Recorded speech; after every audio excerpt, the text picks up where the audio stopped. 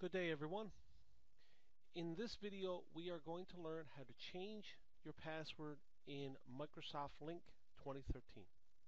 If we are going to change our password, the first step is to open a new tab in our browser and enter a URL so that we can go to a website that allows us to change our password for Lync.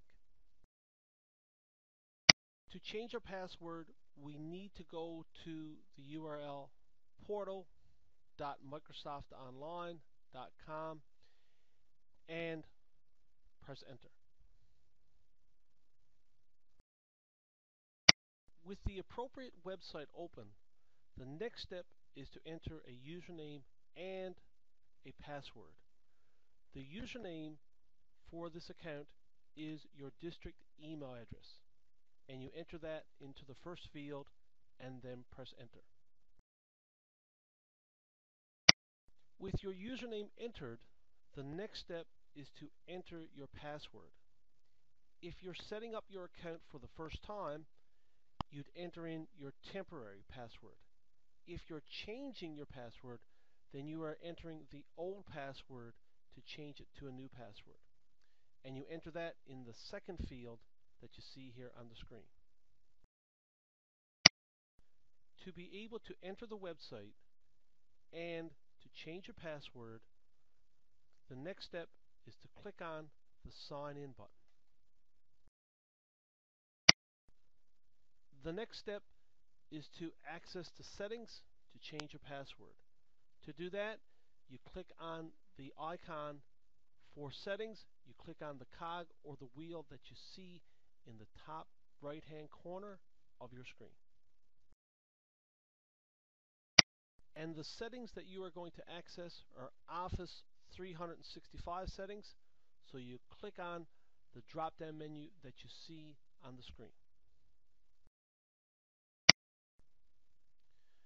Displayed on the screen here are the different settings that we can change. We are going to click to open the option to change the password. We are going to click on the password settings. From here, you select the first field and enter in your old password or your temporary password that you were given.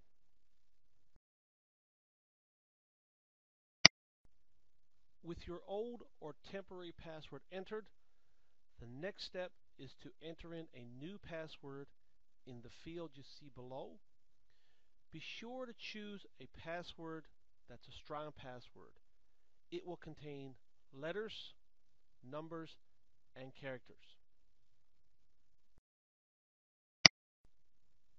And finally, into the third field, you need to enter your password again to confirm that password. Finally, click on the Save button to save your new password.